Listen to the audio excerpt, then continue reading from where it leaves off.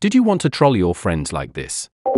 Hello, this is Cardi B. What the fuck, man? My name come from, you know what? My sister name is Hennessy. So everybody used to call me Bacardi. So I always call myself Bacardi, Oh my right? God. Hey, creative minds. Welcome back to the HitPaw channel. Here's a quick guide on changing your voice and using a soundboard on Discord. So first things first, you need to download HitPaw Voice Changer. We've recently rolled out version 1.3, packed with cool AI real-time voice and soundboard features. Just click the download link in the description to grab the latest version. Once it's downloaded and installed, fire up HitPaw Voice Changer. Go to Settings, tap Detect button. The software will automatically match your device. Give it a quick speech test to make sure you can hear yourself. Testing. Okay, now, dive into the real-time voice interface, where you can pick your favorite voice and apply it.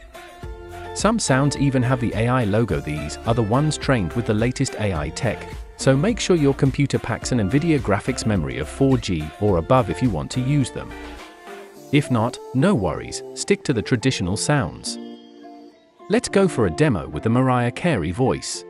The sound post-voice change might vary a bit based on your original timbre. On the right side, tweak some settings for customization, pitch, voice similarity. Now, hop on Discord and chat away with Mariah's voice. But hold on, let's spice things up even more. You can throw in some fun sound effects from the soundboard section.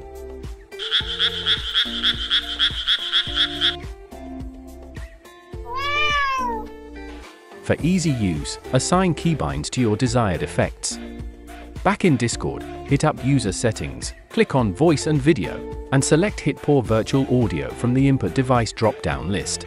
To avoid audio hiccups, disable echo cancellation, noise reduction, automatic gain control, and voice input sensitivity recognition. Now you're all set to use AI voice and voice effects during your chat. This is Mariah Carey. Do you want to listen All I Want for Christmas Is You? Have a blast using your fresh voice in Discord.